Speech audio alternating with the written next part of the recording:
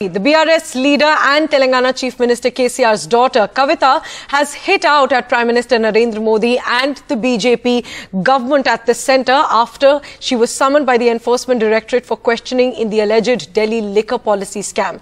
Now she says that it's BJP's modus operandi to send ED in poll-bound states. And since Telangana is poll-bound, that is why our leaders, our MLAs are being targeted by central investigation agencies. She also says that the law mandates women to be questioned at home, and ED and CBI should come to my house to question me if at all they need to, but the Enforcement Directorate refused this request. Hitting out at the BJP, she further said that the BJP should work for increasing jobs and reducing prices, and they shouldn't work for torturing opposition leaders. She also hit out at the Congress party, and she said that the Congress is no longer a national party. They should leave their arrogance behind and come together to defeat the BJP in 2024 and come together with other opposition parties. Remember, the Enforcement Directorate is set to question Kavitha on March 11th in the Delhi liquor policy case. Listen in to what all she said hitting out at the BJP government. तो हमने 2 मार्च को poster release किया और 10 मार्च के दिन हम धरना देने वाले थे, तो हमें एनफोर्समेंट डायरेक्टरेट ने नोटिस दिया और बोले कि आपको 9 मार्च को आना है। तो हमने कहा हमारा कार्यक्रम है, हम 16 मार्च को आएंगे, ऐसा हमारा रिक्वेस्ट था।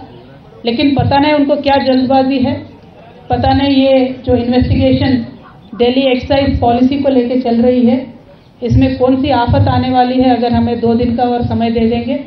उन्होंने कहा नहीं, आपको आना ही है। हमने कहा 10 मार्च को हमारा धरना है भाई, तो 11 को आ जाएंगे, तो 11 को बोले। लेकिन इस बीच में जो ईडी का और हमारा कम्युनिकेशन हुआ था, इसका मुझे आप सबसे शेयर करना है। देखिए, जब भी एनफोर्समेंट डायरेक्टरेट और या किसी भी इन्वेस्टिगेटिव एजेंसी एक वुमेन सिटीजन को इंट्रोगेट करना चाहती है, तो एक फंडामेंटल राइट वुमेन का होता है कि वुमेन के घर पे आके इन्वेस्टिगेट करें, और पूरा इसका लॉ में हमें सपोर्ट है वुमेन के लिए। और बहुत सारे कोर्ट केसेस भी हैं जिनमें जजमेंट वुमेन के तरफ आए। तो हमने ईडी को बीच में रिक्वेस्ट किया कि 10 तारीख को बाकायदा, अगर 11 तारीख को आपको इन्वेस्टिगेट करना है, हमारे घर पे आइए। अक्यूज किसी के साथ आपको इंट्रोगेट करवाना है तो उनको भी लेके आइए, घर में बैठ के इन्वेस्टिगेशन कर सकते हैं, क्योंकि लॉ हमें सपोर्ट करती है। उन्होंने कहा नहीं, आपको खुद चल के आना होगा। देखिए, मैं तो पॉलिटिकल लीडर हूँ, लकीली बाय गॉड्स ब्लेसिंग पूरा पार्टी हमारे साथ है, हमारे पास साधन है तो हम पहुंच सकते हैं। लेकिन मैं मीडिया मित्रों से ये पूछना चाहती हूँ, कई आम महिला किसी गांव में है, कुछ इन्वेस्टिगेशन चल रहा है, तो इतना हमने कोविड के दौर में देखा है कि वीडियो कॉन्फ्रेंस से मेडिसिन भी पहुंच सकता है, डायग्नोसिस भी हो सकता है, तो इंटरोगेशन क्यों नहीं हो सकता है video conference. Today the question is, when we look at Telangana data from last August, in fact from last June, Government of India has constantly been sending its agencies to Telangana. Now question is why? Because Telangana assembly polls are there in this November-December. So the modus operandi of BJP has been कि जहाँ भी election है वहाँ मोदी से पहले ED पहुँच जाता है। तो हमारे तेलंगाना में भी यही हुआ है। तकरीबन सारे बिजनेस हाउसेस पे, एक 500+ बिजनेस हाउसेस पे आईटी रेड होता है, सीबीआई के रेड एक 100 होते हैं तेलंगाना के राज्य में। ईडी तो कम से कम 200 जगहों पे उन्होंने छापा मारा है, और एनआईए एजेंसी ने 500 to 600 मिनिमम लोगों को बुला के, उनको डरा के, धमका के अलग अलग तरीके का काम वहां पे चल रहा है। मैं ये लोगों के सामने, जनता के सामने आज रखना चाहती हूँ, क्योंकि ये मेरे अकेले का मुद्दा नहीं है। हमारे खुद के पार्टी में मिनिमम 15-16 लोगों को, एमएलएस को, एमपीस को, मिनिस्टर्स को टारगेट करके अलग अलग केसेस में बुलाने का काम कर रहे हैं। तो मेरा मोदी जी से, बीजेपी से एक ही विनती है कि आप जनता के पास जाइए। आपने किस तरीके का डेवलपमेंट किया है, तेलंगाना के लिए आपने क्या किया है, देश के लिए आपने क्या किया है, वो बताइए।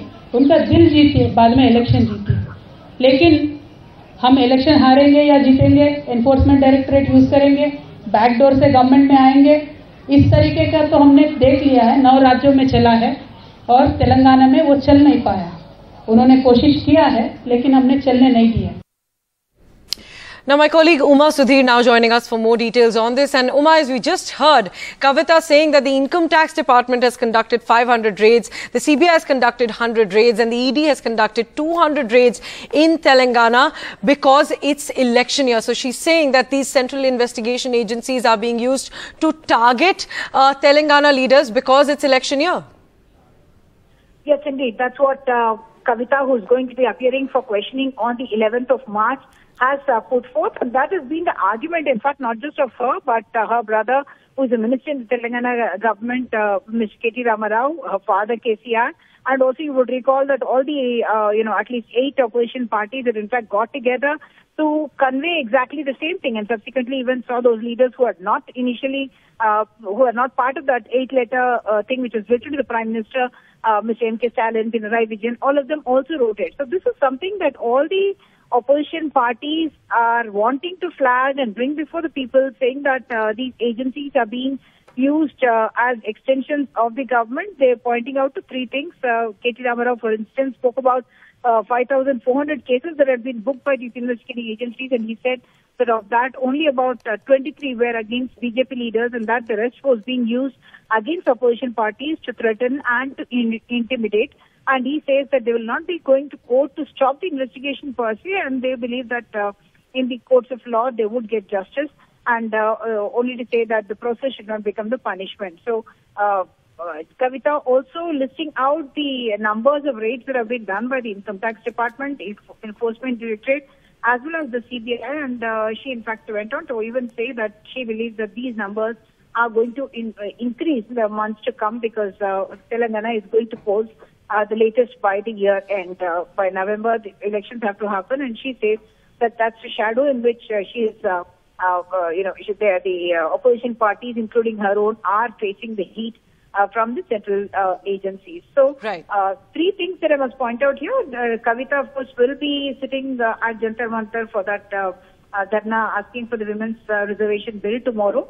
The Telangana Chief Minister is right now holding a cabinet meeting at Pragati Bhavan, and tomorrow we are expecting that an extended meeting of not just the cabinet but also the MPs and other seniors from the party will also be meeting tomorrow, even as at Jantar Mantar the public protest will go on, but the party wants to strategize here about what next for them. Back to you.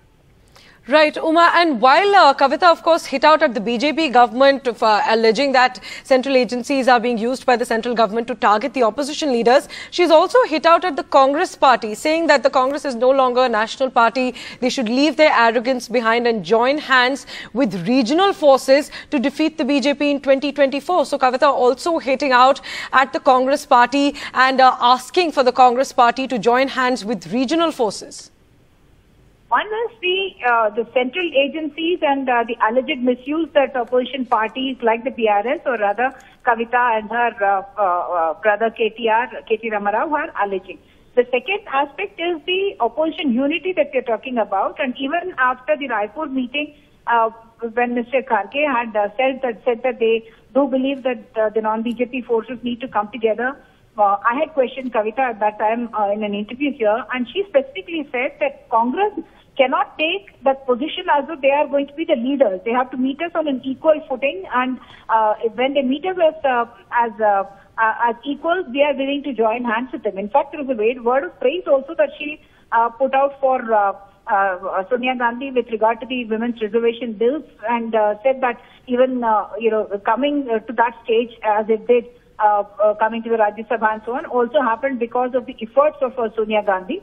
But yes, politically, she's making it clear that Congress cannot take that kind of a position, because they, like she says, Congress is no longer the kind of a national party that it imagines itself to be, and therefore they need to join hands with the others as equals and then take the BJP on together, because there is a common cause that they are all, in a sense, one of the most common, something that's bothering all the parties, or most of the parties, is the investigations by these central agencies, whether it is IT, ED or CBI. Back to you.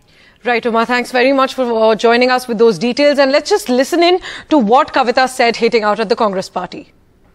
एक तो बात यह है कि जब भी कोई आवाज उठाता है किसी सत्ता पक्ष के खिलाफ, तो पहले बाकी विपक्ष लोगों को लगता है कि आवाज़ उठाने का हक सिर्फ हमें है, तो बाकियों को अंडरमाइन करना चाहिए। तो कांग्रेस पार्टी का ये आदत है, कोई भी आवाज़ उठाता है बीजेपी के खिलाफ तो इमीडिएटली बोलते हैं ये बी टीम है, सी टीम है। लेकिन आज कांग्रेस की हालत अगर आप देखेंगे तो पूरे देश में सिर्फ और सिर्फ उनका एक बड़ा रीजनल पार्टी का दर्जा रह गया और कुछ नहीं है। They are not a national party any more. अगर उनका ऐसा कुछ भ्रम है उसको छोड़ना चाहिए, वो भ्रम से बाहर निकल के आके कांग्रेस पार्टी को स्ट्रांग बनाने के लिए सोचना चाहिए, in the interest of the country, not in Congress party interest. And जहां जहां स्ट्रांग रीजनल पार्टी से उनसे अलाइन करना चाहिए। अगर सही में कांग्रेस पार्टी चाहती है कि भारतीय जनता पार्टी को 2024 में हराए तो they should leave their arrogance, they should come down, they should become a team player, they should work with all the parties to make sure BJP loses the next election. तब उनको पता चलेगा कौन B team है, कौन ए team है, कौन क्या टीम है। अगर हम बीजेपी के बी टीम होते तो आज ईडी ऑफिस में नहीं होते ना भाई, हम तो आराम करते होते। वो तो उनके खुद के नेता बोलते हैं भारतीय जनता पार्टी के कि जो भी ज्वाइन हो जाता है बीजेपी में तो उनका कुछ आराम ही आराम है, कोई एजेंसी नहीं देखता है। 600 करोड़ का घोटाला करो, 1 लाख करोड़ का करो, अदानी के जैसा रिकॉर्ड तोड़ घोटाला करो, फिर भी कोई नहीं पूछने वाला है ना। तो हम तो बी टीम नहीं है, हम तो ए टीम है। आगे चल के बराबर भारतीय जनता पार्टी का अल्टरनेटिव बीआरएस होगा